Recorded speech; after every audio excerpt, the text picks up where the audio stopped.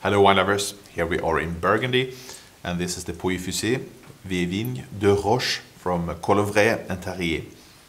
2014, and I'd say that this is a quite lush and modern style, already showing some evolution here with a medium deep golden color.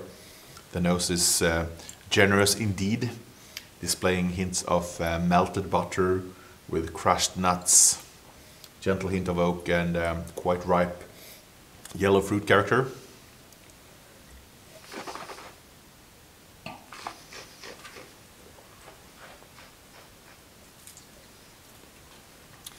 On the palate, it's doubtlessly a quite full-bodied wine.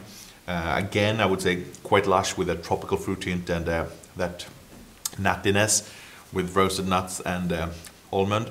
Still, what I like with the white wines from Burgundy, they are always bone dry. So there's a classical dryness with a good level of fresh acidity and a long, bold finish.